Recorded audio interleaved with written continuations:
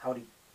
Back in the olden days of what we called the 1970s and 1980s, if you bought one of these in a shop, World War II German gas mask tin, doesn't matter about the pattern, the chances are there'd be something inside it and it would still retain the straps that go on it.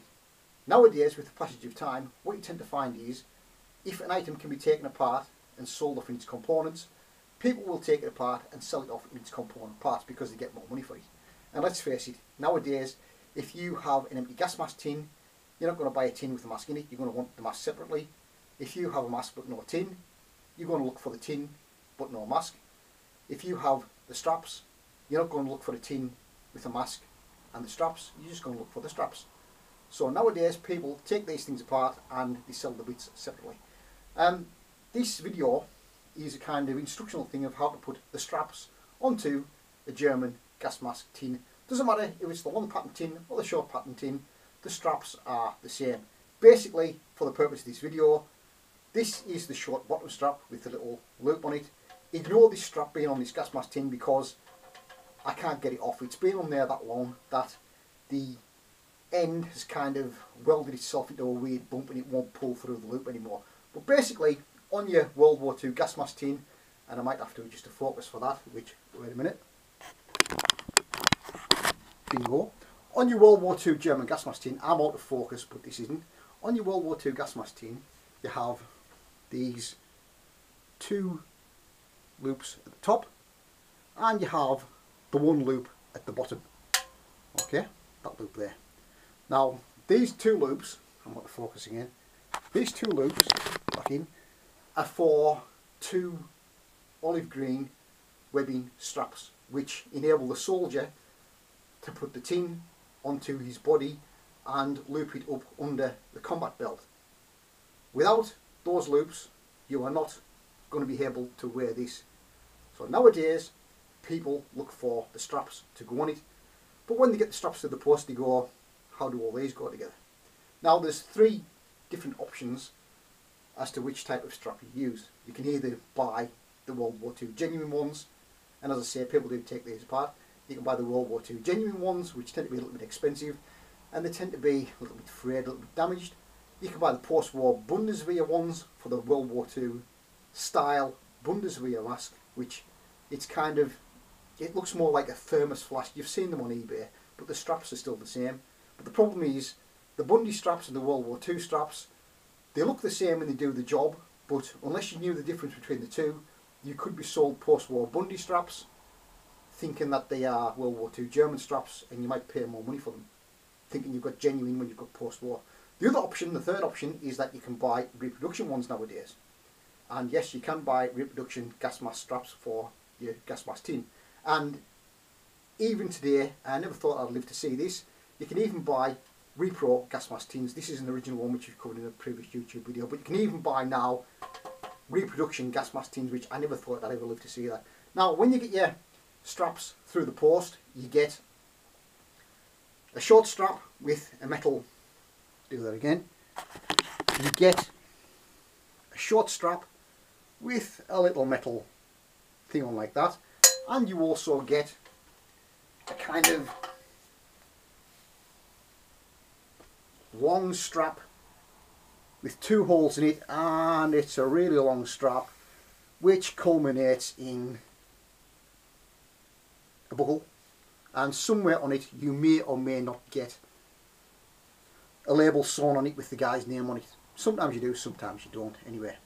But what you should always get with these straps are, and I hope I haven't dropped them anywhere, are these two little metal buttons. Okay, now if you don't have these two buttons, then you are not going to get the straps to work properly, because you need these two buttons to secure the straps to the tin. If you don't have them, then I suppose they are very similar, if not identical, to the little buttons used at the end of the K98 leather rifle sling and the MP40 sling, so that might be a good source for these little buttons anyway. So you need two of them for your straps. 99 times out of 100, if you buy repro straps, they will not come with these little button assembly things, so you may have to source them from a totally different source. Don't know where you get them from, but you might have to look for them. So when you get these and you've got them, we'll now go into how it all goes together. Now, when your German soldier wears your gas mask tin, the long strap kind of, his head goes through the long strap and it kind of goes down the body to the back, and the short strap goes between the wearer's back and the combat belt, and the little hook hooks onto the combat belt. That's how the guy wears it, that's how he balances it. If you have the long strap but not the short strap, you're not going to be able to wear it properly. So yes, in order for your World War II German gas mask tin to function properly, you're going to need 2 straps, and you are going to need 2 of these little button type things. Okay, so when you get them, and I may need to, no, I'll leave that as it is. When you get them, your short strap, let's assume this strap isn't actually attached to this particular tin. Your short strap goes through the bottom loop, but it goes through the bottom loop with the hook facing the tin. Okay, so the hook faces the tin. As you pull it through, you marry up the 2 holes. There's a hole in there, there's a hole in there, and you push one of these through the holes, and that secures it together. Now I'm going to see if I can do this with one hand, which I'm probably not going to be able to do, but there you go. That's 1, maybe through it, but then again maybe not. Right, that's 1 through, and then you offer the other side up to it, and you clip the other one through. I'm going to drop that on the floor, so I'll put it in my pocket. You then offer the other one up to it, and you clip it through. Now the reason why that goes up against the tin is because when it's worn on the guy's belt, it's kind of worn in that fashion. So it's kind of worn in, if the guy's back is towards you, it's worn down the side of the body, and this goes behind the leather belt, and that clips over the leather belt. So that's how the bottom one's worn. It goes up against the tin hook first, and then when it's worn on the body, it turns and it clips behind and over the leather combat belt. Now with this other one, you have, as we said, an end with 2 holes and a buckle. One end goes through this side, no it doesn't, it goes through this side loop first. So this one goes through there, which is going to be extremely difficult to do because the end's gone on this one. So I might need something to push this one through. That goes, maybe not. It's not going to do it. Hang on a sec. Don't recommend you do this, but that needs must when the devil's at the door. You push that one through there. Okay. So what we do is we've pushed that one through there. We pull it down like that, bringing this buckle to there like that, and then what we do is we take the end and we need to pass this end through both parts of the buckle. So one end goes through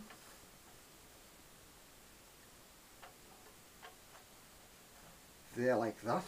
So one end goes through there like that, and the other end, if I get this right, passes through the other side of the buckle,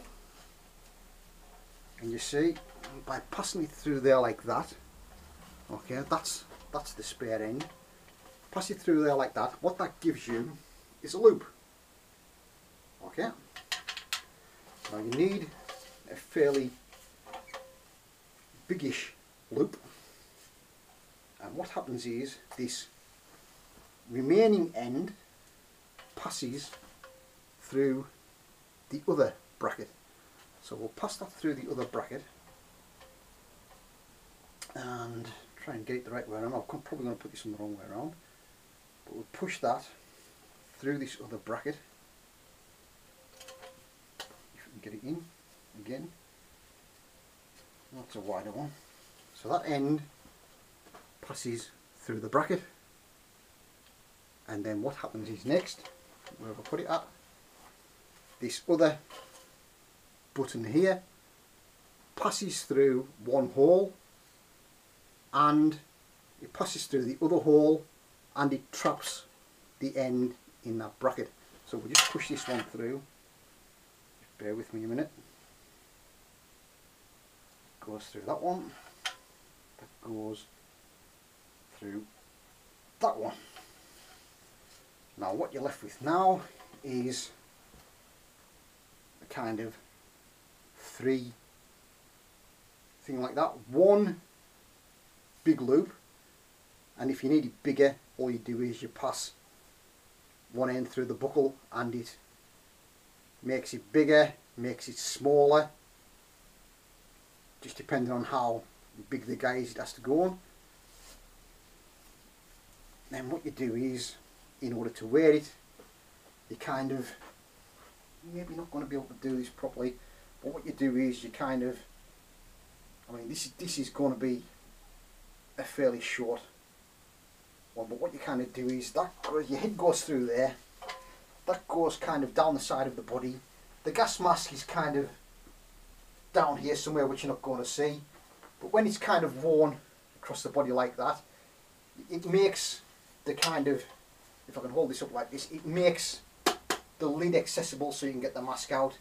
And then that little strap at the bottom, what that does, when it's worn at that angle, that strap, as I've said, goes between the guy's back, the small of his back or his waist, and the leather belt, and clips over the top. And that's all there is to it. So with this mod, that we'll take a look at the bits and pieces as they've been fitted. So this is the long strap with the buckle. That's where it's fixed at one point. That's where it loops to at the start. So you take this end, you start by looping it through there, then you take it through one side of the buckle, you take it through the other side of the buckle, then you continue it through that one, and then you put the little button through it. The short one, you put it through that way, so the hook is against the tin. You push the button through it. When this is worn on the combat belt, it's worn like that, it twists like that. And what you find is this short strap is harder to get than the long strap as a genuine one, because of the way that it's twisted around. It tends to fray and wear out more often, and usually that's the one that will damage first. So it doesn't matter what it is, whether it's genuine, post-war Bundy or a repro, that's how they go together. But in all instances you need two straps, the long one and the short one, and you need two of these little button things. Without these button things, you're not going to get them to mount on your gas mask properly. Bye for now.